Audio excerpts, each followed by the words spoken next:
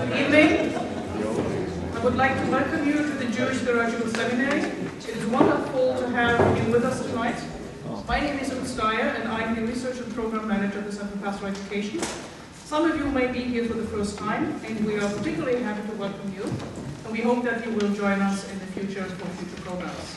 Tonight's program, which is the JTS Jack and Louis Rudin Lecture, is co-sponsored by the Center for Pastoral Education at JTS and the Louis Finkelstein Institute for Religious and Social Studies of JTS. The Rudin Lecture series at JTS provides the opportunity for eminent academics, religious leaders, intellectuals, and public figures to discuss topics of interest with the JTS community and the public at large. Although Jack and Susan Rudin unfortunately could not be with us this evening, we would like to take this opportunity to extend our thanks to them for sponsoring the Rudin Lecture Series, which is named for Mr. Rudin and his late brother Louis. We are very happy to be able to welcome a representative of the Rudin Foundation with us tonight, Vice President and Program Director, Mr. Mark Gordon.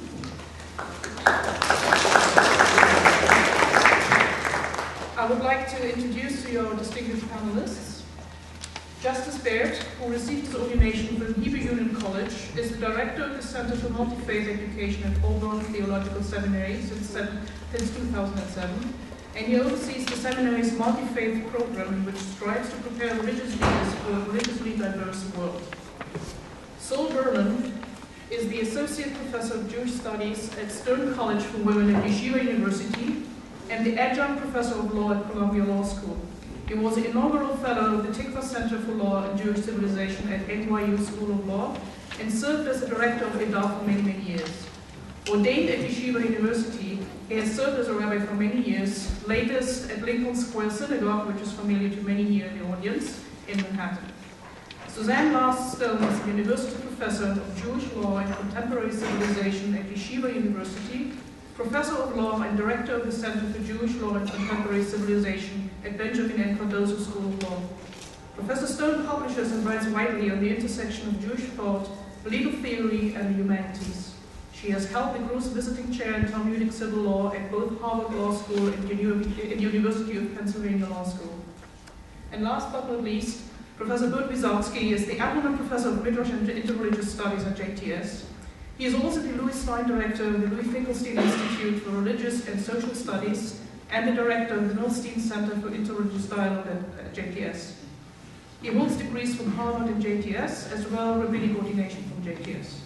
Professor Wysocki served as the Master Visiting Professor of Jewish Studies at the Pontifical Gregorian University in Rome, and he is a member of the Council on Foreign Relations and sits on the board of Fordham Law Stein Center of Law and Ethics. And I will now turn over the word to Justice Byrd, who will serve as the moderator to introduce the topic of this evening. Welcome.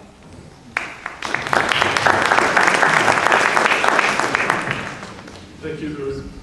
Good evening and welcome to everyone. My name is Justice Baird, and I work across the street diagonally at the Auburn Theological Seminary, where we are doing our part to build a multi-faith movement for justice. I'm really excited to be here to moderate this panel tonight with our three distinguished scholars. Before this moment, for all day actually, about 20 scholars from many different fields gathered to look at what does Jewish tradition teach us about the other, from the fields of rabbinics, from the fields of literature, from the fields of ethics, philosophy, literary criticism. To be honest, I'm extremely stimulated already, and I hope that you will be stimulated tonight as well. My job as moderator, first, is to keep things moving. If you've ever been in a class, I went to see, although I'm married to JTS, I'm married to a graduate of JTS, and I've heard that sometimes scholars, talk, so I'm going to do my best to keep them on time. Second, my job is to make sure that we keep it relevant. Tonight will not only be about Torah Lishma, tonight will also be about reaching into our tradition to make sure that we are dealing with contemporary issues that really matter most. And on that note, one of the things I learned earlier today is that there are a little over, according to many estimates, 11 million undocumented immigrants who at any given time are in this country, which I thought was interesting because it's actually not that far from the number of Jews that there are in the world, right? 12 or 13 million Jews in the world, and 11 million undocumented immigrants in this country. That got me thinking. Here's 3 questions to keep in mind as we learn from these scholars. First, when and where do you feel like the other? When do you feel included and when do you feel excluded? Second, what are our responsibilities to the other? And however you may define the other tonight, which we'll be talking quite a bit about. And third, what can Jewish tradition teach us? How can Jewish tradition guide us as we answer those questions? So with that, we will begin with Rabbi Dr. Burton Visotzky. We'll continue with Dr. Suzanne Stone, and conclude with Rabbi Selberg. Bert, you're up. Thank you, Justice, and it's a pleasure to see all of you. I'm honored to be once again part of a Rudin lecture. I appreciate the support of the Rudins for JTS programming. And I am first on the agenda tonight, partly because I am the director of the Louis Finkelstein Institute and a co-sponsor, so I paid for my right to speak first. I confess I'm a little daunted to be in the presence of 2 such august legalists and halachists, which I suppose answers the first question that you asked, Justice. Right now I feel like the other. Because I tend not to, I am a rabbi and occasionally do teach law, but my area of expertise is really rabbinic narrative, and I am Agadah, how the rabbis do everything but law, if you will. And I want to talk about that, but I want to talk about that textually. I think every one of you has a 2-page handout, that's a 2-page double-sided handout, and it's very thoughtfully figured out how to put in numbers for each of the sources and still keep it to the 4 pages, which was very impressive. Of course, the cost of doing that is I can't read it any longer, it's too small. But I brought a large print version. I want to start with 3, very quickly, with 3 verses from the Torah, one from Exodus, one from Leviticus, and one from Deuteronomy, because my Bible colleagues tell me these are disparate sources of Scripture. Nevertheless, the motif remains the same. In Exodus, we are taught not to pressure the stranger. The word there, these are my translations, so they're somewhat quirky. Don't oppress the stranger, perhaps. Lachatz, to put pressure on, is a word that we see in the Passover Haggadah. Why? So it's especially apposite that we're talking about Egypt. This is partly what Egypt did to us, and yet we are commanded not to pressure the stranger. You should know the stranger, for you were strangers in the land of Egypt. That's Exodus. Leviticus, when a stranger dwells among you, do not oppress. The verb for oppress, tonu, again, a verb that's used for how the Egyptians treated us as slaves in Egypt. It's also the verb of how Sarah abused her Egyptian handmaid. The stranger who dwells among you should be treated like the citizen. And this is, I think, an essential verse of Scripture. Love the stranger as yourself. You were strangers in the land of Egypt.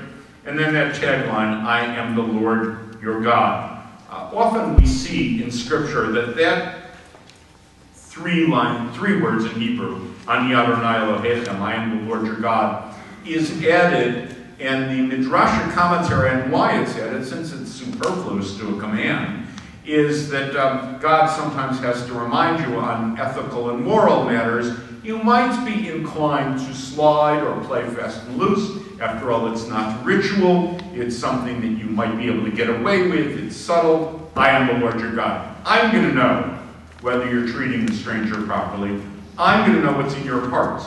I, Lord, the Lord our God. And therefore, this odd command to love the stranger We're also taught, V'ahavta l'reacha kamocha, you should love your neighbor as yourself.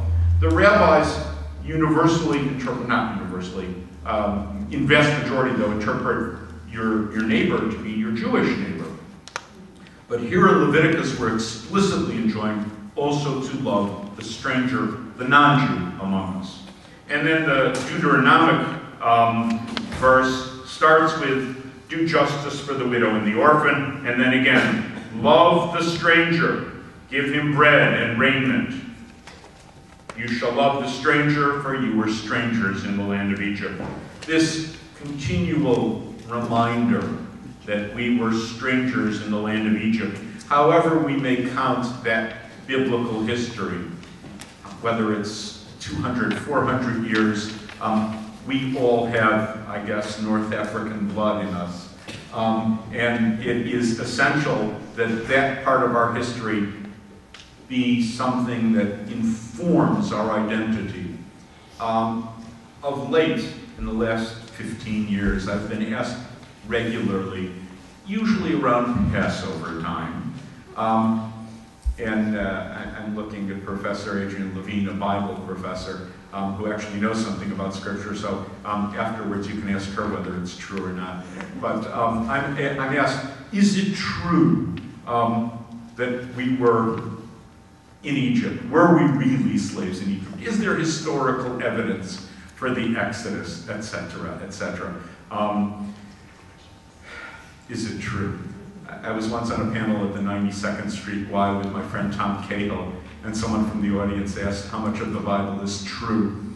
And Tom, who can be somewhat tongue-in-cheek, said, how much of the Bible is true? 57.4%. The person who asked the question dutifully took a notebook out of her pocket and wrote down 57.4%, which was somewhat dismaying. Tom looked to me for rescue, and I said this, and I'll stand by it, which is that how much is true is a very difficult question. What she, I think, really meant to ask is, what is verifiable historically? Because the fact is that we learn much great truth in our life from reading fiction. So what's true is probably 100% of the Bible on a good day, whether it's historically factual or not, is almost incidental. But it comes back to that question, were we in fact slaves in the land of Egypt? Were we strangers, as the Bible says again and again? And my response is, if we weren't, if it's not historically accurate, what an amazing people we are to invent such a history. Right? Rather than say we are the offspring of giants and kings, I suppose we do say we're the offspring of kings, but to say again and again and again that we were strangers really speaks to the existential identity of the Jewish people, whether now or throughout history. The fourth source from Deuteronomy is somewhat different than the first three because it actually kvetches a little bit about certain strangers. Ammonites and Moabites, we don't like them so much. Even to the 10th generation, they shall not ever join the community of the Lord. This looks like a pretty ferocious biblical commandment that there's no getting around, which is why I brought source 5 as well. But what interests me is not so much that we're kvetching about Ammon and Moab, as the next couple of lines where I've broken the paragraph. But do not abhor the Edomite, for he is your brother. Edom, Esau, yes, our brother, but our enemy. Esau, in rabbinic mind, Rome, the quintessential oppressor. And yet the Torah commands us, do not abhor him, nor shall you abhor the Egyptian. Once more, for you were a stranger in his land.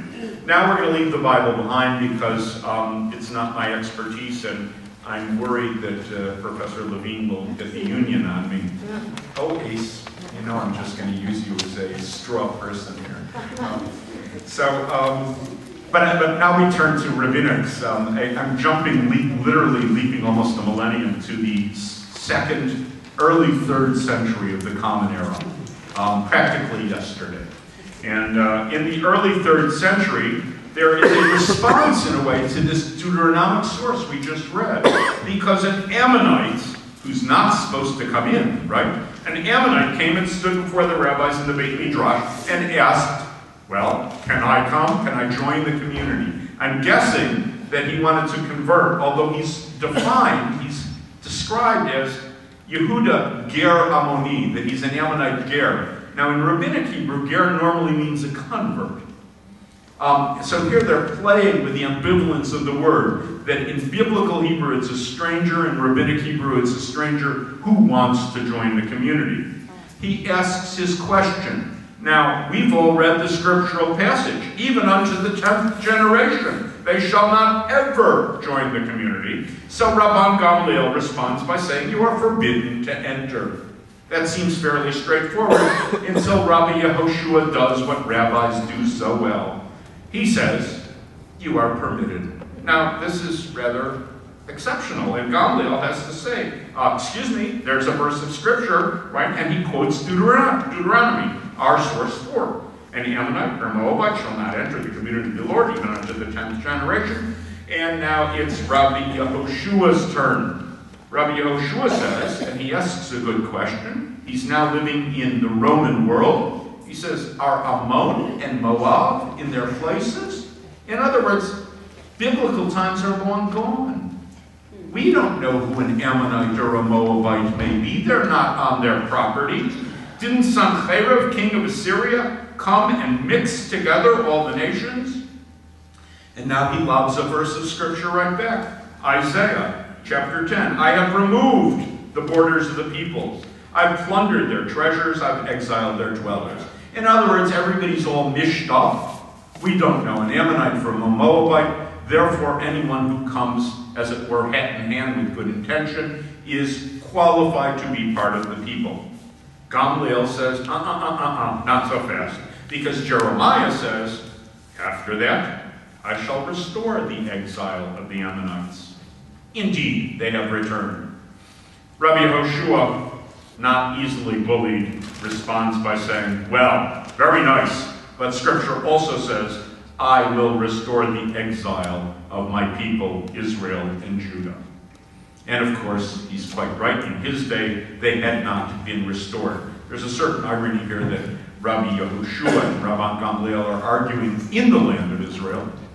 But as far as Yehoshua is concerned, the exile indeed has not been restored. There is no Jewish king in his day. They are under Roman rule. And therefore, if Amos's hope for restoration is not true, nor is Jeremiah's. If Jeremiah's is not true, Sanherib's mixing up the people stands, and therefore they permitted him to enter the community. So this is in the face of what seems to be a biblical prohibition, a willingness to entertain the possibility of the other becoming part of the people Israel. I want to jump ahead, because the rabbis, having read all of these verses, say in source 6, if you coerce a stranger, you've transgressed 3 negative commandments. And if you oppress a stranger, those are the 2 separate verbs we saw earlier, then you've transgressed 2. And now, I love the counting here. Why did the Torah warn 36 places?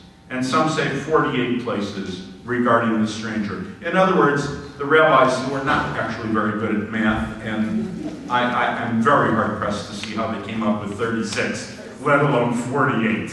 I think this is an inflation of the numbers for a rhetorical point. Their point is, the Torah says again and again and again, dozens of times, don't oppress the stranger. Why? Because otherwise you're tempted to do evil. It's so easy to see someone as the other and oppress them. That's why the Torah continually warns you and reminds you, hello, you were there, have some memory. You were once the stranger, now look at someone else and see yourself. Why does it say don't coerce or oppress? You don't bring up in your colleague the blemish you too have. We were once strangers, be sympathetic. How sympathetic? I'm going to turn ever so briefly to what might or might not be Jewish law. Again, I'm going to leave it to Suzanne and to Sol to actually plumb whether this Tosefta is or is not Jewish law, or you'll ignore it as you see fit. But there's a Tosefta and then a piece of Talmud. The Tosefta from around the 3rd century, a companion piece to the Mishnah, says as follows. When a community has both Jews and non-Jews, which is to say almost every community, Jewish charity officers collect from both. It's interesting. In other words, we collect tzedakah from Gentiles. Why? To assure communal harmony. Because, as we all know, if Gentiles don't get to give to Jewish causes, they may be offended. Right? They want parity. In fact, we have archaeological evidence from antiquity that Gentiles fairly, I can say epigraphically we know this, literally it's written in stone, that Gentiles gave to Jewish institutions. There's a long inscription from Aphrodisias in Asia Minor listing name after name after name of Gentiles who clearly were donors to the synagogue, and they're listed there under the title of Sibomenoi, the pious ones. The converse is certainly true, that charity officers, therefore Jewish charity officers, disperse charity not just to Jews, but also to Gentiles to assure communal harmony. Not that it's a mitzvah from the Torah, but that you live with Gentiles, you want communal harmony, so you do the right thing. This is a justification that was used in the early part of the 20th century when they started building Jewish hospitals, and the question was, well, what if non-Jews want to use those hospitals? Answer, we invite non-Jews to use those hospitals for communal harmony. You mourn for and properly bury the dead of Gentiles to assure communal harmony. You offer condolences to Gentiles to assure communal harmony. Now I'm going to leap a couple of hundred years to the Palestinian Talmud, and you'll see it replicates what we just read and then expands the surface. In a city of Jews and Gentiles, collectors collect from both Jews and Gentiles, source number 8, and disperse to both Jews, Jewish poor and Gentile poor. Next, they visit the sick of Jews and Gentiles. Now we're into the chaplaincy program. We bury the dead of the Jew and the Gentile dead. You comfort Jewish mourners and Gentile mourners. And now, lovely, you dower both Gentile as well as Jewish brides. In other words, you make sure that their daughters can afford the wedding that they would like to have, that is to say, dowry, for both Jewish girls and Gentile girls. You make sure that they are able to continue having families in their community for communal harmony. One last Mishnah before we turn to one of my favorite narratives in all of rabbinic literature. This is a Mishnah from Tractate Sanhedrin. It's about how we set up our courts, how we adjure witnesses, things like that. And as almost an aside, it says, Adam was created alone. That is to say, earth person, that first human, to teach us harmony among God's creatures. Why? So no one can ever say, my ancestor was greater than yours. We all trace ourselves back to the same first human being. Therefore, we all share some lineage.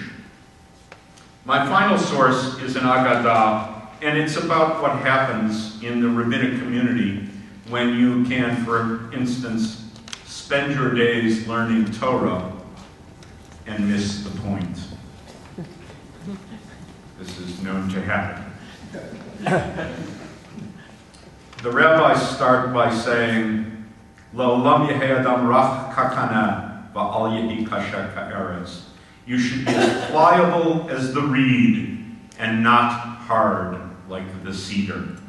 Once it happened that Rabbi Elazar, the son of Rabbi Shimon of Migdol Gedor, was traveling from his teacher's home, riding his donkey on the riverbank, and he was very pleased with himself. Arrogance about how much Torah he had learned. We can watch him pat himself on the back as he rides. On the way, he encountered a very ugly man. Now this phrase just really captures me. Adam Michuar B'yoter.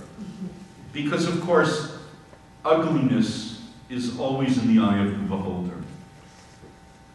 Ugliness is a way in which you perceive someone to be other. In fact, if you see someone who is other, you prefer to think them ugly. You want to demean them. And so you call them names, or you don't think of them as fully human, or they're not quite your zip code. So he sees this fellow,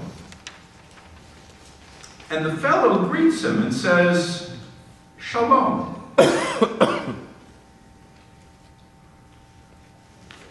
Shalom Alecha Rabbi. Peace to you, my rabbi, my master. But Elazar answers arrogantly and says, idiot. I want to get that in Hebrew so that you can test my translation. Literally empty head, or empty one. How ugly you are. And then the kicker says, are all your townsmen as ugly as you? I mean, this is real, low down, nasty. And that man answers brilliantly. He says, I don't know. But go and tell the artisan who created me how ugly is the vessel you created. It's really a wonderful rebuke to this arrogant rabbi. When Elazar realized, since the guy literally put it right up there in his face, that he had sinned, at least he had the grace to get off his donkey, bow before that man and say, I have insulted you. Please forgive me. And the fellow, and I'm not sure how to judge this, the fellow says, no, I will not forgive you until you go tell the artisan who created me how ugly is the vessel you created. So poor Elazar has now asked for forgiveness, and it hasn't been granted because of his vicious insult. So he follows the guy, and as it happens, they're walking on the road, and they come to Elazar's hometown. And when they get to Elazar's hometown, everyone comes out to greet their rabbi. And they say, Shalom Alecha Rabbi, Rabbi, Mori, Mori. Right? We greet you, our rabbi, our teacher. And that other says, who are you addressing this way? And they say, the man who's following you. And he says, if this is your rabbi, may there be few others like them among the Jews. One of the great rabbinic compliments is to say to a colleague, may there be many like you among the Jews. So he's absolutely inverting it. He's saying, this is your teacher? We don't want this type. People are shocked. They ask what happens, and now he tells them exactly what happens. They, who know their rabbi and who love their rabbi, perhaps for all his arrogance, say you should forgive him, for he is a man great in Torah. This is perhaps debatable. Like I said, you can spend your life learning Torah and miss the point. Finally, he says, for your sakes I will forgive him, provided he no longer behaves this way. In other words, he's got to do tshuva. He really has to repent. He has to change his way. He has to see the other as someone created in the image and likeness of God, as someone who is a descendant of the first human being, as someone who has part of our community, and therefore, even if they are not us, we treat them with dignity. And then Rabbi Elazar, Rabbi Shimon went and expounded, one should always be as pliable as a reed and not hard like the cedar. And then the Talmud gives a little moral to the story. Therefore, the reed merits to be made into a pen with which to write a Torah scroll, phylacteries, tefillin, and mezuzah. Right? So that very pliability, the ability to bend rather than the hardness that comes with arrogance in pushing away the other, that is the merit that we seek when we write a Torah. Thank you.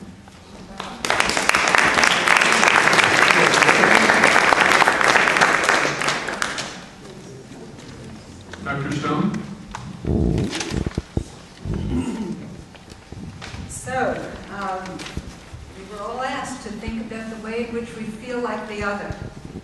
look around me at the man to my right, to my right, at that man over there. Need I say more? So, we are going to look at, I too, like Bert, want to try to convey my points by looking at texts, and you have these texts in front of you. And you might, if you just looked at the first text, which is from page 1, you've got it, from 2 Samuel, right? I'm talking. How am I doing now? Good? You might be quite mystified how I'm going to pull this off if you looked at the first text. Because the first text is a very powerful and savage text from the Bible. It is about the hanging of King Saul's 7 sons by King David. And yet, we are going to walk our way through a Agadic / halachic text, right? You asked about this. You can't, they're very hard to know sometimes whether they are Agadah or halakha. They're hybrids often. And we're going to walk our way through a midrashic commentary on this biblical text, and then a contemporary responsa. And the practical point of the contemporary responsa is actually going to be national insurance. So here we're going. Here's our stroll. So let's see if we can do it. So let us begin, in fact, quickly with the question that launches the inquiry into the biblical text, the question in the Mishnah. Right? So take a look at page 2 of my sources for a moment. Right? And the Mishnah records a law. The Mishnah in Yevamot. It records that bastards and nitinim are ineligible, meaning ineligible to join the congregation of Israel, meaning Israelites may not marry with them, nor may they convert, as the Mishnah later elaborates. Right? And their eligibility is for all time, whether they be males or females. Now, the nitinim literally means those who were given, right? And they are understood to be the descendants of the Gibeonites, who we are told in the Hebrew Bible were given into service as woodcutters and water drawers for the congregation and the altar. That is, in support of the temple service. Now, the Talmud in our passage is searching for the scriptural source or hint for the Mishnaic ruling that forever excludes the Gibeonites from entering the congregation of Israel. And it finds it in verse 2 of the biblical narrative we're going to look at. So go back to the first page, and we see there was a famine, right, in the days of David, 3 years, year after year. And David inquired of the Lord, and the Lord answered, "It is for Saul and for his bloody house, because he slew the Gibeonites." And the king called the Gibeonites and said to them, "Now the Gibeonites were not of the children of Israel, but of the remnant of the Amorites. And the children of Israel had sworn unto them, and Saul sought to slay them in his zeal to the children of Israel and Judah." So the rabbis read this verse, right? Now the Gibeonites were not Israelites. And they read it as an indication that King David decreed their exclusion. And so, of course, the next question is, but why? Why did King David issue this decree? What did the Gibeonites do? And in the course of asking this question, the Agadah goes on to scrutinize, right, not only the legality and morality of the behavior of the Gibeonites, but also of King David and of King Saul. And I think in order to see what's really going on and the contribution that the Agadah makes, it's worth it for a moment to just summarize the biblical story, right, so that we can kind of bracket, right, what Samuel tells us, right? As we said, right, the book of Samuel is telling us that there was a famine 3 years of famine in the time of King David, and David seeks an audience from God, and God delivers an oracle because of Saul and his bloody house. Actually, literally, and the house of blood guilt. And the text then goes on to say, because he put to death the Gibeonites. Hard to tell how much of this is meant to be seen as oracle and how much is an extension of the text. And then the text says the Gibeonites were not of Israelite stock, right, but a remnant of the Amorites, to whom the Israelites had given an oath. Now the book of Joshua, right, in chapter 9 tells us that the Gibeonites were a group of people who dwelled in the land of Canaan, and they were very afraid. They were afraid that Joshua was going to eradicate them, as he did the other nations living in Canaan. So what did they do? They disguised themselves as a foreign people, recently arrived from a distant, non-Canaanite land, and entered into a treaty with Joshua. And Joshua swore them an oath of alliance. Now, when the deceit was discovered, right, that the Gibeonites had fooled Joshua, the oath could not be undone. The Israelites considered themselves bound by the treaty and did not drive them out or destroy their cities. Instead, they were given into service, right, to the priests as the woodcutters and water doors. Now, nowhere in the Hebrew Bible does it actually record any violence on the part of Saul directly against them, right? Only here it states Saul had tried to wipe them out in his zeal for the people of Israel and Judah, right? When David summons them, asking them, right, what shall I ransom so that you will bless God's estate? They say, in the biblical narrative, right, that they don't want gold, they don't want silver, right, but they do want the talio, right, measure for measure, right? They have a claim against Saul, right, who did them an injury that was the equivalent of wiping them out, unspecified where and how. And they want Saul's, since Saul is dead and they cannot retaliate against Saul, let 7 men from among his issue be handed over to us, and we will impale them to God in Givat Shaul. And David says, I will deliver. And then the book of Samuel goes on to tell that David spared Mephibosheth, the son of Jonathan, the son of Saul, again because of an oath, right? Because of the oath between Jonathan and David, right? But took the children from Rizpah and 5 sons from Michal, Saul's daughter, and all 7 were hung. And the text concludes by saying, after that, God yielded to the earth. So this is a very dramatic and rather savage story. Okay? Let's see what is done with it. Okay? So here we have to go back to page 2.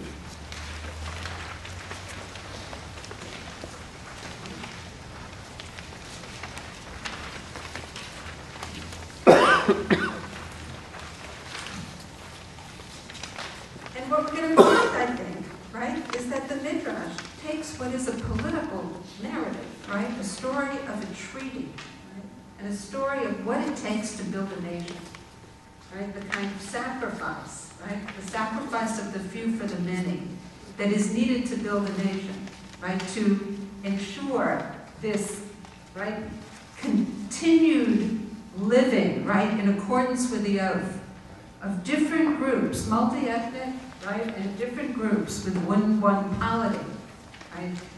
And it turns it from politics to ethics. So let's see how it does that. First, David, in a way, is transformed from king to judge. So let's go to the Gemara. And Rav Chana Bi'ada states, why did he issue the decree against him? And then cites the verse. There was a famine. And now the Midrash, right, interpolates, right, between the verses. It says there was a famine 3 years. fear. And so Midrash says, yes, David made inquiries as to why this disaster had befallen the people of Israel. Perhaps they were idolaters or transgressors, or maybe they withheld charity in the congregation. Right? Maybe they weren't responsible. Right? That theme is already coming out in the Agadah, the theme of responsibility for the acts of others and for the fate of others. After all, David assumes the individuals in the community are responsible for the famine, and all Israel suffers for the acts of some. But none were found to have sinned, and all were found to have given charity. And then the Midrash states quite strikingly, so then David says, Hakol talui bi, which is both a pun, right, for it all hangs on me, right, and a deeply ambiguous statement, right?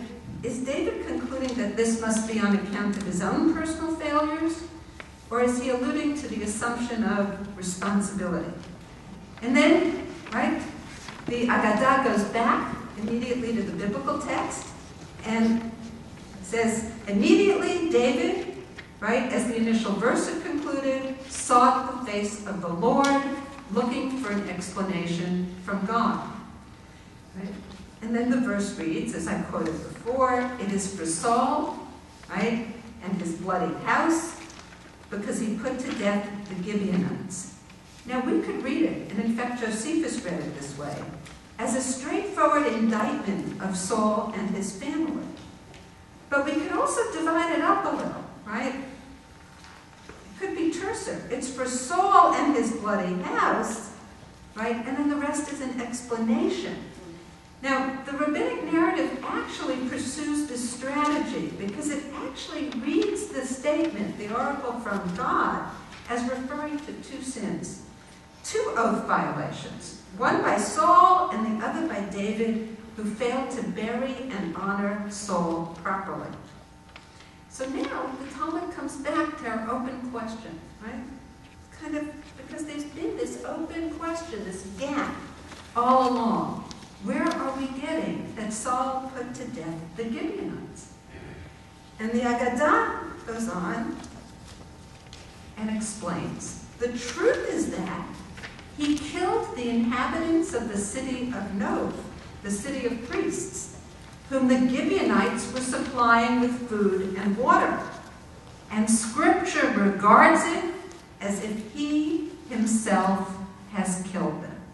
Right? So we might recall the events in 1 Samuel, right, when Saul ordered Doeg the Edomite to kill the priests and the entire town because the priest Abimelech at Nob had given refuge to David when David fled from Saul's anger. And Saul thought of this as an act of treason.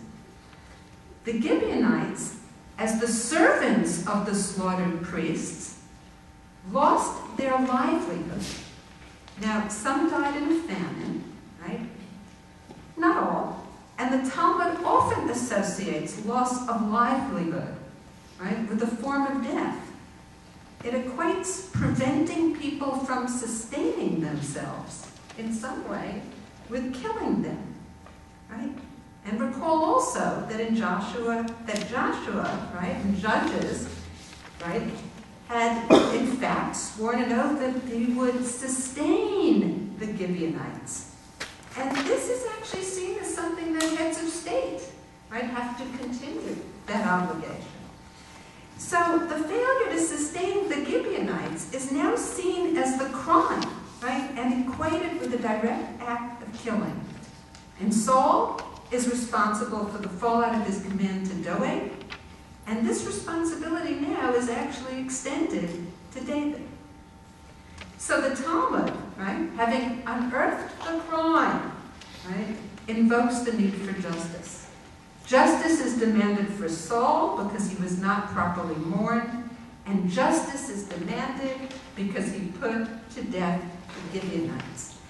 And now, right, the Talmud reverts back again to the biblical text, right, and it starts interweaving the verses of the biblical text with its own commentary. So it says we can't do anything about Saul because the 12 months have elapsed, right? It would be very unusual to arrange mourning, but we can do something about the Gibeonites. He summons them and says, we will try to pacify them. This is the Agadic version, right? He tries to pacify them, but they wouldn't be pacified, right? They said, no gold, no silver, only one thing, Saul's 7 sons. And at that point, David says to them, this nation is distinguished by 3 characteristics. This nation, meaning Israel. 3 characteristics: mercy, bashfulness, and benevolence. And only one who cultivates these 3 characteristics is fit to join the nation. Right? We now have an explanation for why David ordered the decree. They cannot join the covenantal community because they've been cruel. Right? They don't exhibit, they did not cultivate the trait of mercy. But there's more to it than that, and we have to continue. Right? There's a bit of a digression here that I don't want to spend any time on in the Agadic text, but there's a concern, right? The Agada is legally sensitive, and they're a little worried here about David's decision, actually. Right? Perhaps the Gibeonites weren't merciful, but what about David? He hung them. Right? The first concern is, wait a minute. He spared Jonathan's son, right? Did he engage in favoritism? And the text goes on, the Agada goes on to try to dispel any notion of favoritism. Right? Interesting theme that's invoked already. Was there favoritism then? Right? No. Right? This was, right? And it explains it away. But then it goes to the crux of the matter. And it says, but surely it is written in the Bible itself, the father shall not be put to death for the children, and children not for the fathers. And what's the answer? The Agada gives the following answer. Rabbi Chia bar Abba replied in the name of Rabbi Yochanan, it is better that a letter be rooted out of the Torah than that the divine name will be publicly profaned. And then the text goes on to explain similarly, right? It's a Chilul Hashem here, right? That is overriding the letter of the law. And it goes on to explain similarly about leaving the bodies hanging, right, all night on the tree, which is also a violation. And again, the text says, it's proper that a letter be rooted out of the Torah so that the heavenly name will be publicly hallowed. For passers-by were inquiring, what kind of men are these hanging on the trees? And they're told they are royal princes.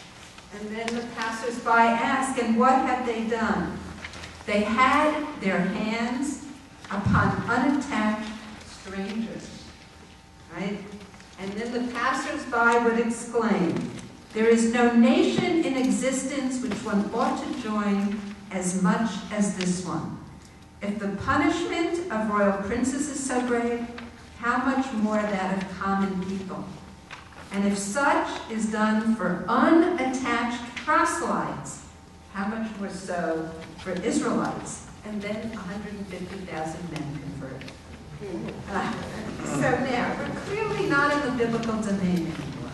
We're certainly in a realm of exile, where the idea of being observed and the impressions made, right, is pressing and it's palpable.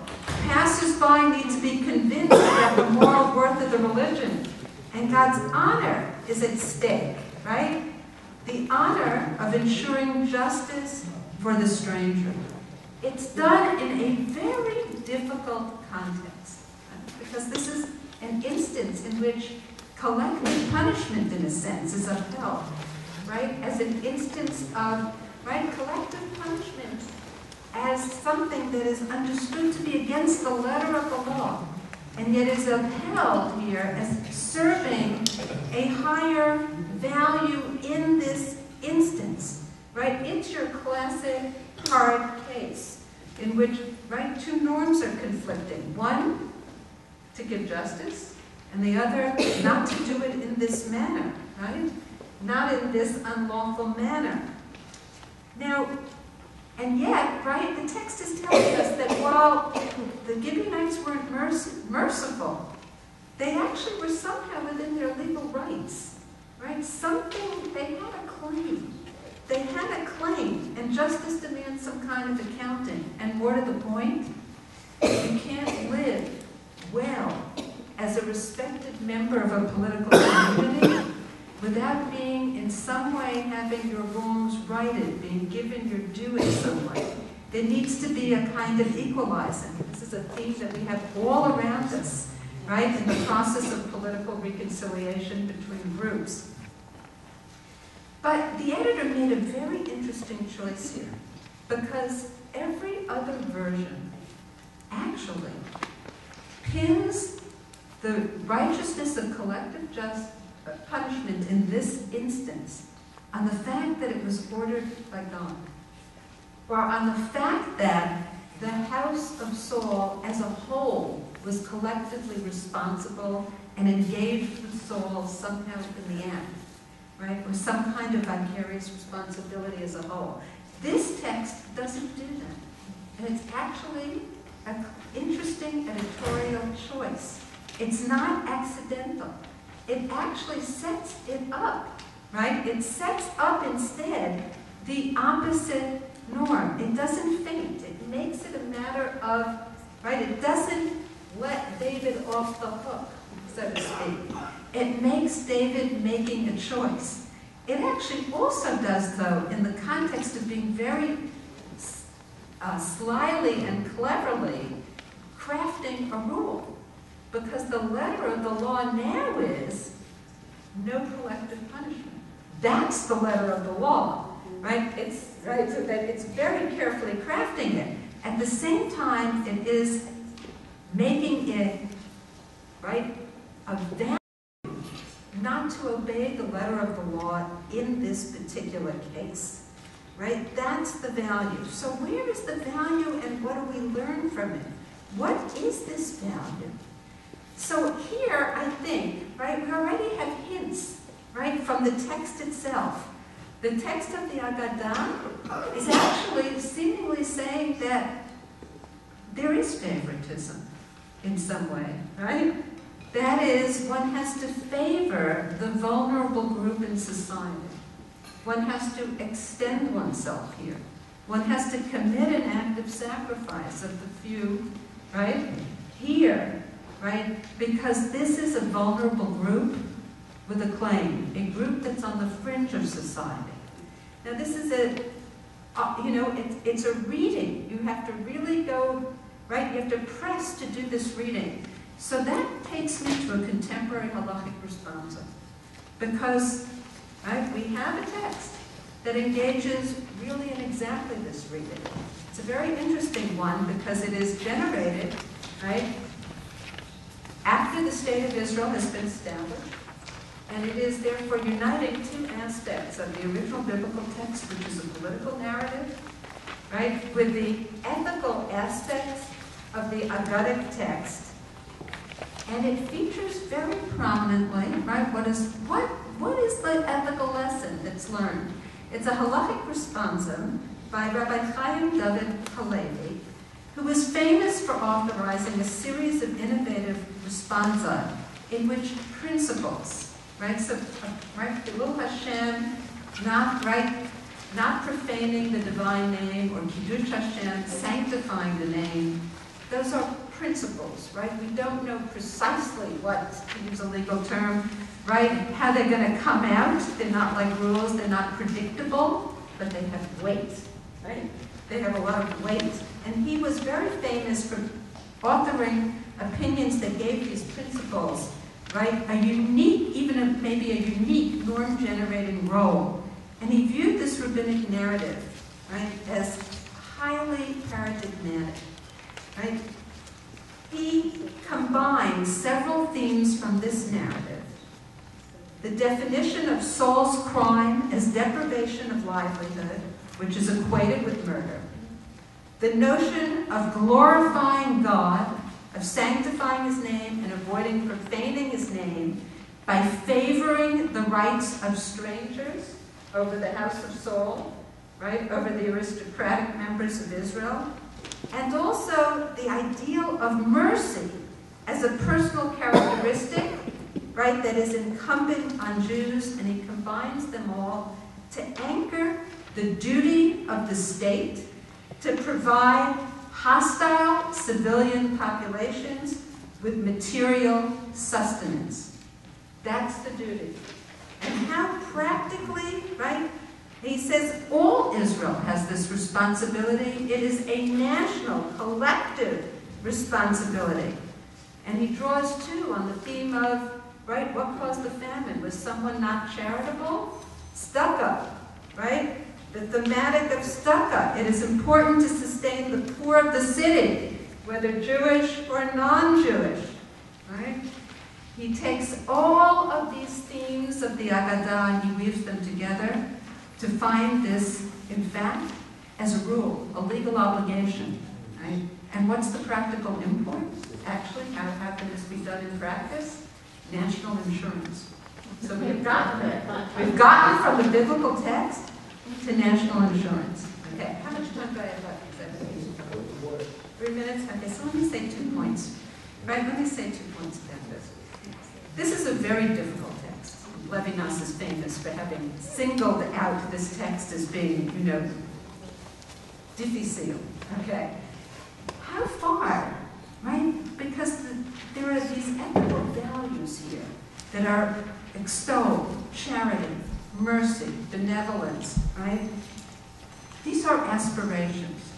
And the text is actually it's doing a very delicate tightrope here between those virtues that apply in the covenantal community and that actually create the Gibeonites' exclusion from the covenantal community because they don't have those dispositions, those ethical dispositions, and those aspirations, those virtues that we might want to extend, right? Extend into political and civil society. And I think it leaves us with a very interesting question. How far can we extend these covenantal ethical dispositions and responsibilities? Something that we might call an ethics of the family.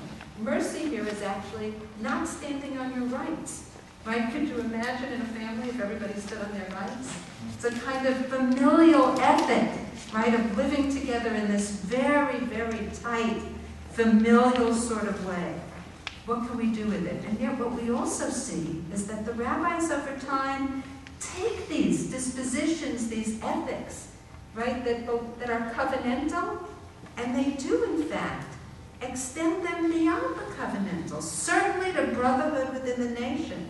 Indeed, this very right, he was the chief rabbi of Tel Aviv, Rabbi Halevi. He's also the author of another responsa in which he addresses the question of how to create bonds of civil solidarity in the state of Israel among a multi-ethnic population.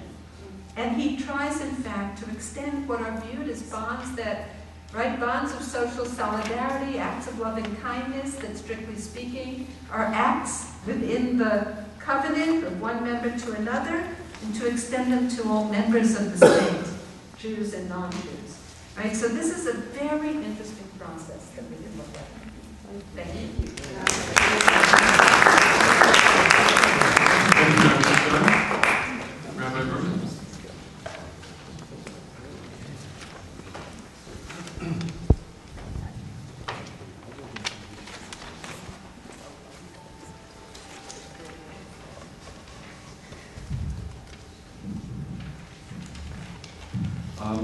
Some time ago, when I began thinking about the issue of immigration, I realized, I don't think about it often, but realized that both of my parents immigrated to the United States from Europe.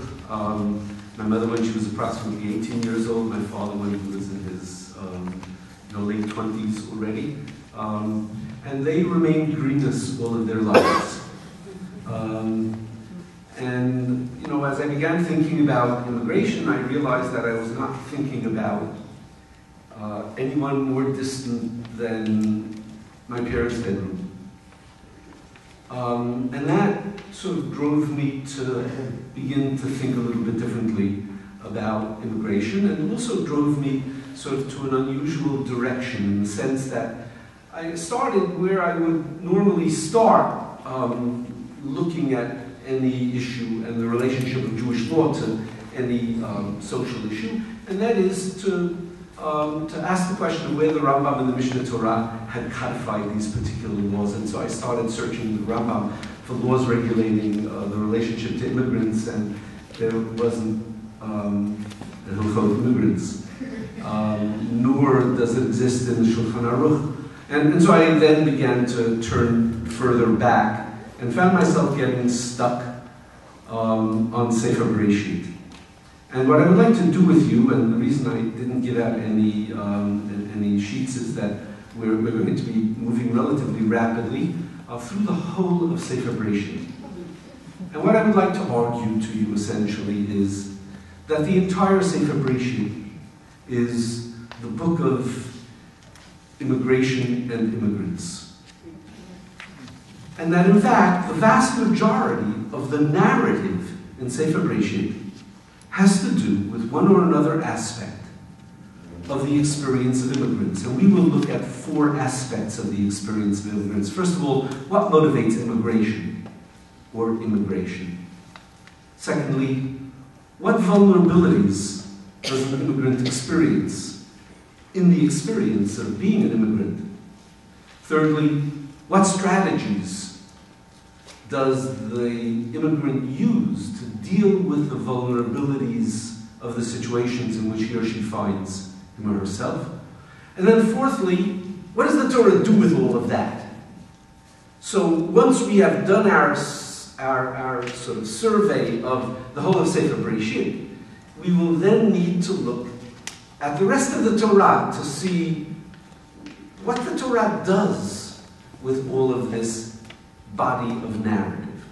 So I will spare you a number of chapters in the book of Bereshit, not because there are any chapters that do not reflect in one form or another on the book of Bereshit, but only because I'm limited in time, and you know it's getting dark, and pretty soon people are going to want to go home before tomorrow morning. So what I would like to do is do some selected elements of the major narratives of Sefer Bereshit to look precisely at the question of what they tell us about immigrants. So in the Torah itself, I mean, the first direct sort of chosen moment of immigration is Abraham, right, who, responding to the divine command, sees before him a blessed life. He's going to go to a country where the streets are paved with gold.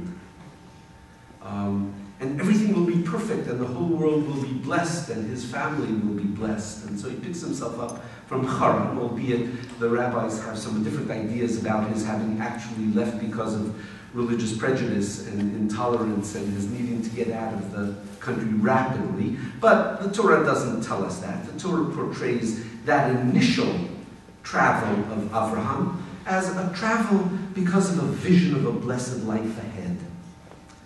But almost immediately thereafter, only 10 verses later in chapter 12, after Abraham had already arrived in Canaan, he's on his way again.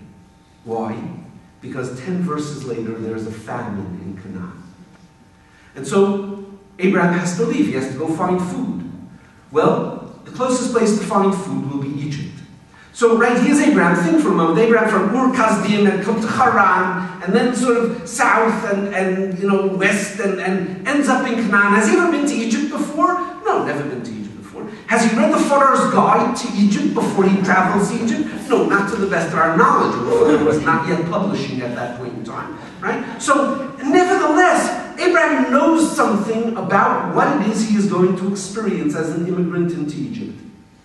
He knows that they will take his wife, and that if he resists, they will kill him. Right? He somehow knows that. He probably did not get that information off the web. Nor was the information hidden in a cloud of any sort. He knew it because he knew the realities of the world. And the realities of the world were that immigrants, strangers, were essentially undefended. And so, he's making this trip down to Egypt, and in the face of the vulnerability that he is now experiencing, of the possibility that they may take and rape his wife and murder him, he does what immigrants learn to do. He lies.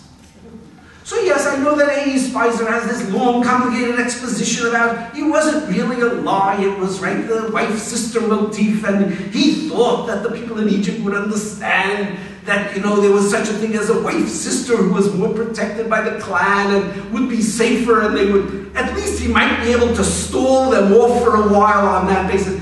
Be that as it may, the reality is, when push comes to shove, he lied. And he lied because, he thought that was the only way he was going to protect himself and his wife from the condition, the natural condition of immigrants in which he was going to find himself. And of course, sure enough, when he gets there, everything that he expects happens, and it happens much more rapidly even than he expects it to happen. When the king of Egypt confronts him and asks him how come he lied to them,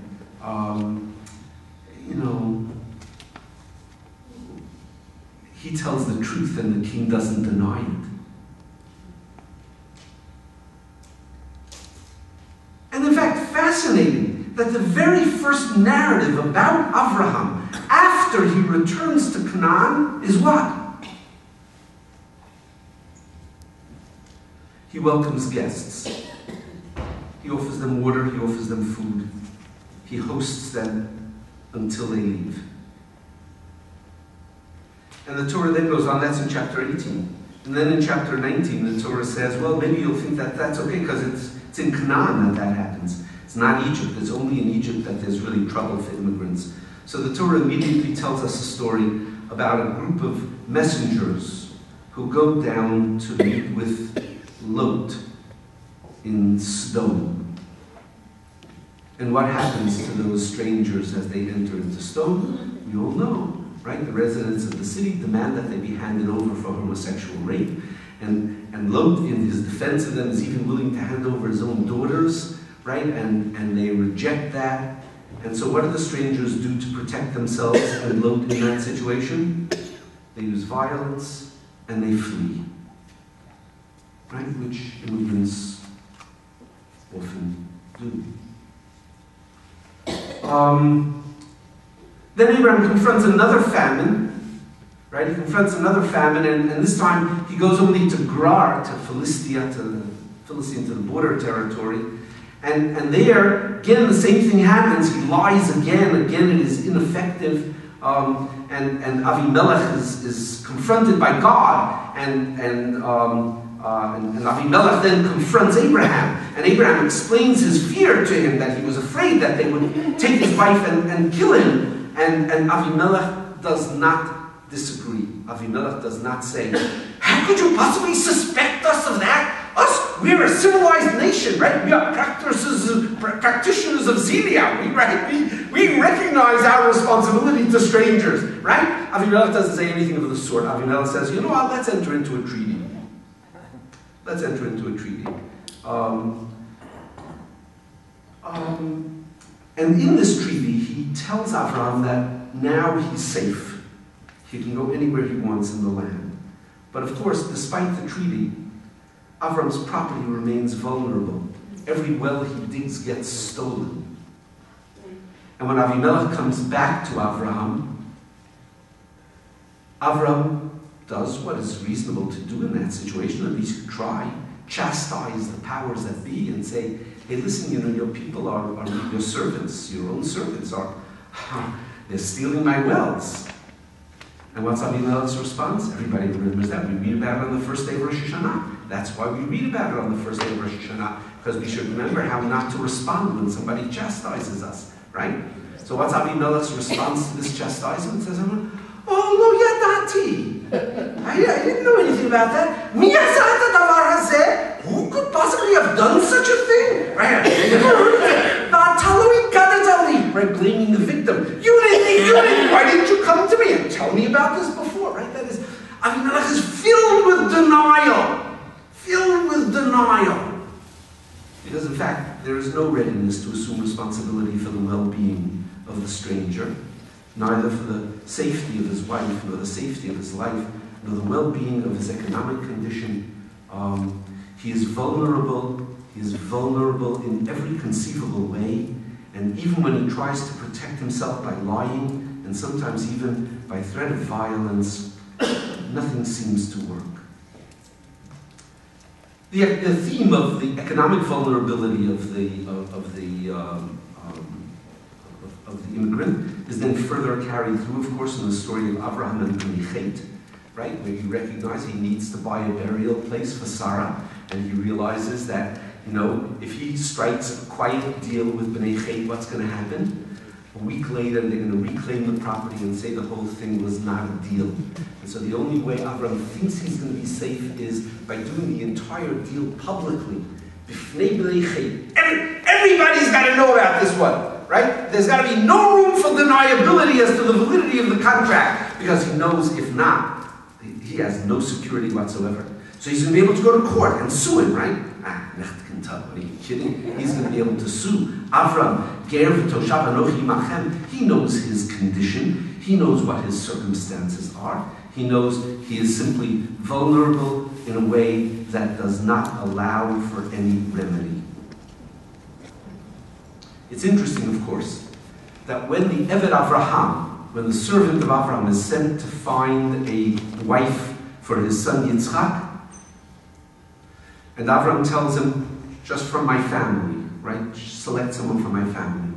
There's only a single test that the Eved Avraham establishes for who that person would be. And what was that test? The welcoming of the stranger and offering water to him and his camels. Obviously, this was not a commonly expected response, or else Elazar, or whoever it was, would have been inundated with possible candidates for marriage, right? I mean, obviously, he expected that this is such an unusual trait that he'll really be able to find the one person who embodies that trait. So the Torah is laying out for us a set of realizations about why people become immigrants, whether it's because of some great vision that they have, of a great life ahead, or it's because of famine, the vulnerabilities that they experience, the vulnerabilities to their lives, to their property, to their wives, the sexual vulnerability. And the Torah then continues, of course. It does the same thing in the life of Yitzchak. Yitzchak also emigrates because of a famine. He goes to Gerar. He engages in the same lies. He discovers an interesting new element. The locals are really jealous of him, as in chapter 26, verses 14 and 15. They're really jealous of him. They're jealous of his economic success. And so what have they done in the interim? All of Abraham's wells, they had stuffed them up. What are they, insane? People living in Israel, in Canaan, stuffing up wells? I mean, you survive only on wells. You can't stuff up wells, right? But if you're jealous of someone, if you're furious at someone else's success, particularly his success when he's not even a belonger, he doesn't belong there, he's a fremde, right? That jealousy can drive people to do things that are even against their own best interests. Right? And so Yitzchak has to escape. He wants to escape the hatred. He wants to escape the economic restrictions. When he is met by Avimelech, and Avimelech says, let's enter into a treaty together, Yitzchak says to him straight out, I know that you hate me. What do you want to enter into a treaty with me for?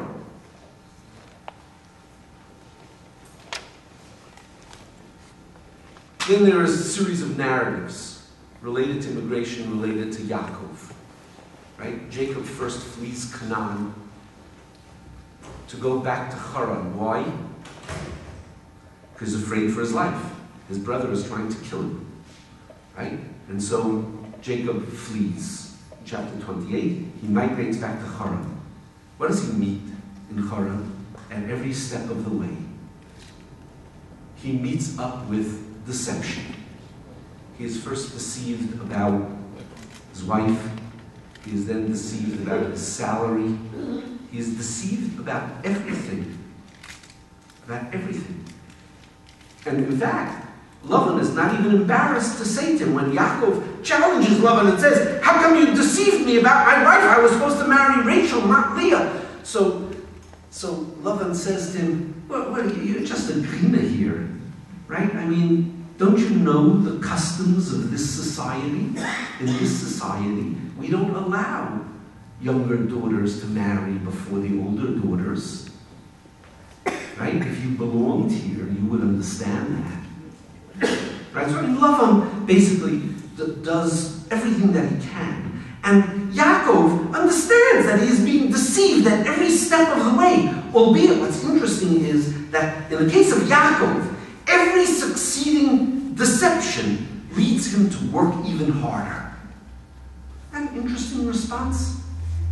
Every succeeding deception. Okay, so you deprive me of Rachel, I'll work for another 7 years for Rachel. Okay, you changed my salary. All right, I'll stay up all night. I won't even bring the dead sheep to you and the goats to you. I'll swallow those losses myself. And with all of that, what happens in the end? He understands that his brothers-in-law, Lavan's sons, are jealous and angry about his success. And they're saying, "Look, Yaakov has stolen everything that belongs to our father," which means he's taking away our inheritance. And Lavan himself becomes resentful of Jacob. And so Yaakov acknowledges Lavan's injustice, confesses to his wives that there's no hope for him here, and does what immigrants do. Immigrants do, they deceive. So he deceived Lavan by not telling him of his flight. And he left. There are other elements here that are also interesting and I won't go into. But Yaakov makes it back to Canaan, right? Welcome back to Canaan, Yaakov, after 21 years. First thing that happens is what? Dinah gets raped. And Hamor, right? Kishmo Kenu, right? He really was. Hamor, this ass of a man. Hamor comes to Jacob and he says, "Listen, we'll enter into a treaty. Let my son Shechem keep your daughter, and it'll be okay. We'll marry your daughters, you'll marry our daughters, we'll do business together. No problems here, right? No problems here." Yaakov is intimidated, but his sons are not. And so Shimon and Levi go off and do what? After Hamor and Shechem have agreed to be circumcised, or at least have every male who leaves the town be circumcised. Reuben and Levi, Shimon and Levi go ahead and they do what? They kill out the residents of Shechem. Right? Because they're not going to take it. And Yaakov is infuriated and frightened. What does Yaakov say to his sons? Right? Yaakov says, "What are you doing? What are you doing? All of the neighboring tribes are now going to gang up and kill us." Right? Familiar kind of fear. Can't stand up for yourself. If you stand up for yourself, they'll gang up on you and wipe you out. And Shimon and Levi, in that initial presentation, have the last word. They say, "Well, you expect us to tolerate making our sister like a prostitute?" But Yaakov later has the last word, right? Yaakov curses their anger. It's unresolved. Yaakov never gets past the state of fear that he lives in all of his life because he doesn't feel any sense of security at all. And finally, Joseph. So Joseph is interesting, right? Joseph comes to Egypt as what? Slave. He's sold into slavery into Egypt. He didn't come to Egypt because he had this great vision that Egypt, the streets were paved with gold. He didn't go to Egypt because there was a famine. He didn't go come because a brother was chasing him to kill him. He didn't come because, right, any other reason. He came because he was sold as a slave. And he gets there, and what does he discover as this foreign slave? He discovers that he is sexually vulnerable, that Potiphar's wife can accuse him of having attempted to rape her with impunity because he has no legal rights and she can do whatever she wants. And so he ends up in jail. And he interprets correctly a dream of the Sarah Mashkim. And before the Sarah Mashkim leaves jail, Joseph pleads with him, just remember me, get me out of here. And the Torah then immediately testifies about the Sarah Mashkim, this trustworthy, honorable person, who in his relationship to this slave in prison feels no responsibility whatsoever. Says the Torah, V'lo zachar Sarah Mashkim et Yosef, vayishkachem. He didn't remember him. He forgot him right away. He only remembered him when he thought he could benefit by referring him to the king. And so the king, after his dreams, pulls Yosef out of the prison and brings him up to interpret the dreams. So without getting into the question of why the king liked Joseph's interpretation, which we might be able to well understand, I really liked Joseph's interpretation and what it would mean for the power of the king, he pulls him out. But it's interesting. Yosef is now the first one to make it in a foreign society. Right? So what price does Joseph pay? Take a look at the verses in chapter 41, beginning with verse 39 till 45, and you see exactly what price Joseph had to pay to make it. First of all, he had to be shaven, right? And show up in the king's palace with a beard, verwachsen, Sfiras Haimer on top of everything else. No, he shaved. They had to change his clothes. You can't wear foreigners' clothes, right? You have to wear the right clothes if you're going to make it. You have to, the king provides him with a town car. Because, I mean, you know, you can't drive around. If you're part of the king's retinue, you can't drive around in a Mini Cooper or anything like that, right? I mean, you know. So the king's chariot has to be provided for him. They change his name, and they marry him off to a local. So Joseph makes it. But those are the prices that he had to pay to make it. Is that why Joseph stuck his family out in Goshen? In any case, so what we have here is an extraordinary picture. A picture of motives of emigration, of the extraordinary vulnerabilities that a person experiences, of even the best of people, the kinds of strategies that they need to come up with to respond defensively to their situations. And then what does the Torah do with all of this?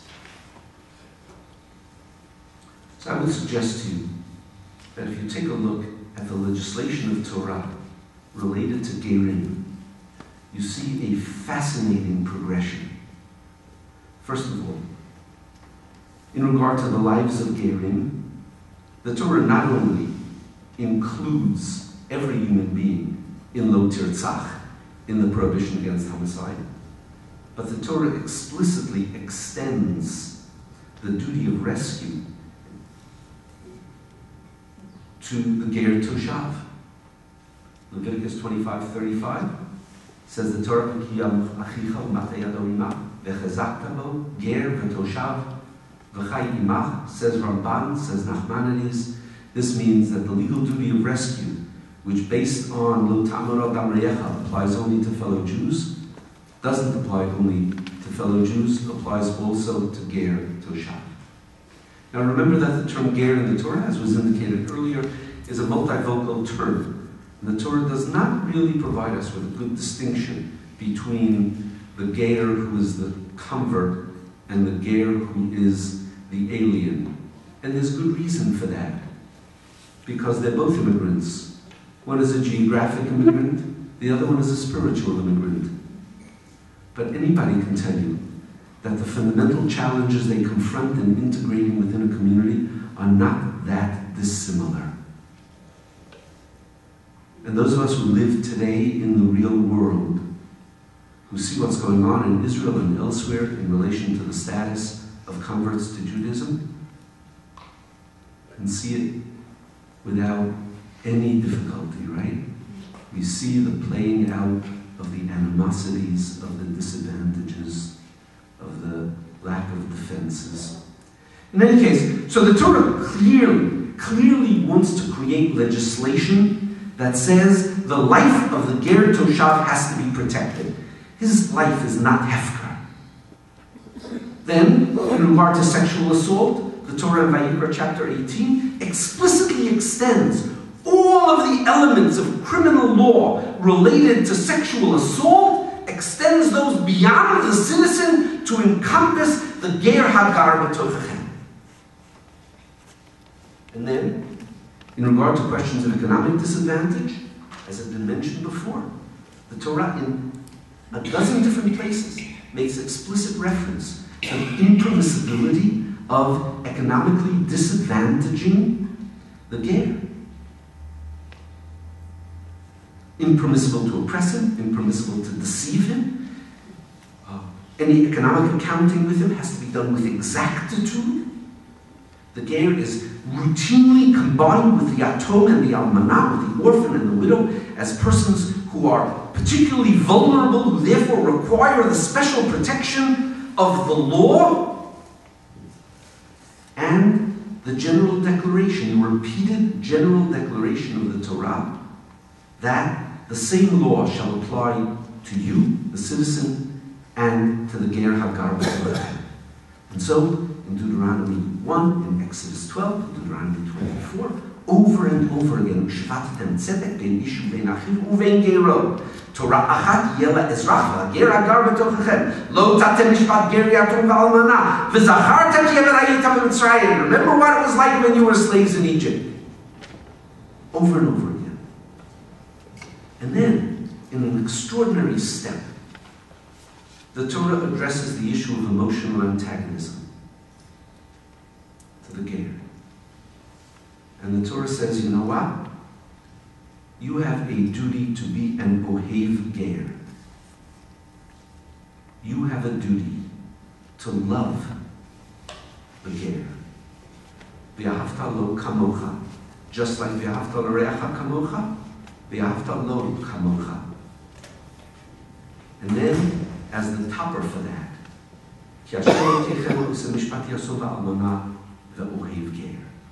because God Himself loves the vulnerable, God Himself loves the immigrant, says the Torah.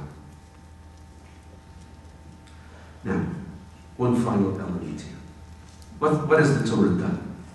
The Torah has taken this narrative, this extraordinary narrative exposition of the vulnerabilities of Gerim and how they respond, and the Torah has turned around and said, we cannot, in the nation that Israel will be, we cannot tolerate those kinds of vulnerabilities being experienced by anyone who lives within our borders. Nor can we leave the resolution of these matters to the moral discretion of individuals. It's not just, sort of Odysseus discovering 5 places where Xenia is extended to him, and 5 places where they hate strangers, they fear strangers. It's not just the Iliad in which individual action will have to resolve the offense against Xenia. The society needs to be regulated fundamentally, clearly, and unequivocally in regard to its conduct in relation to immigrants. And that's what the Torah does. It sets out a massive body of legislation related to the conduct of the citizenry toward the immigrant. It demands that his life be respected, that his sexual identity or her sexual identity be respected, that they be granted the same legal protections as any other citizen, that they not be placed at economic disadvantage, that they not be subjected to emotional antagonism, and that you extend toward them the same kind of love and caring that you extend toward any citizen. And that those have to be matters of law, not matters of individual discretion. But then, of course, the Torah turns around, and in its extraordinary sensitivity to the balance between rights and duties, having granted all of these rights to immigrants via the creation of duties by Jews toward those persons, the Torah then raises the obvious question of what exactly are the duties of immigrants? To which I would suggest to you the answer, as the sages understood it, and virtually in every instance through literal adaptation of psukim in the Torah, were the Noahide commandments. That is, can't take life, guys. You can't steal. You can't swear falsely. You can't act in a cruel and inhuman manner, even toward animals. You can't commit adultery or other sexual crimes. The very same rights that the society will grant you, you have to enact as your duties toward every other member of the society. And it's within that balance of the correlatives that the Torah is then able to attempt to shape a society in which the understanding of mutual responsibilities and mutual rights has at least a fighting chance of creating a situation in which the imitation of God's qualities of love of the stranger could possibly be achieved. Eventually, of course, the rabbis have to struggle with all sorts of details in relation to these issues. And even in medieval times, questions related to Chezkat HaYishuv, whether immigrants really have a right to enter. Right? So if you're going to have to grant them all of these rights if they come in, you have a right to exclude them, maybe you have a right to exclude them, and that way you won't have to grant them those rights. They struggled enormously with those issues. And there were rabbis who said, well, maybe that should be an entitlement. And Maharam Rutenberg said, no community is entitled to exclude people. Not entitled. And if you tell me, said Maharam Rutenberg in an extraordinary tshuva, and if you tell me, well, it's really the nobleman, right, the ruler of the manse, who said we can't allow any more Jews to come in and live here, he says, you can't even do it then, because I know what's going to happen. If I say that under those circumstances you can exclude fellow Jews, then suddenly every ruler will be saying that he can't, it's okay, you can keep out your fellow Jews. Right? So there's these are not simple issues ultimately to resolve. But the foundation that the Torah lays through the narrative in Sefer Breshit, and then its subsequent legislation to see to it that there is an embodiment of these values in the concrete reality of the legal governance of the society, that I believe we need to take to see what the implications of this are for us, both in Israel and here in the United States, as citizens of this country. What is it that Torah is demanding of us, to which we need to respond? Thank you.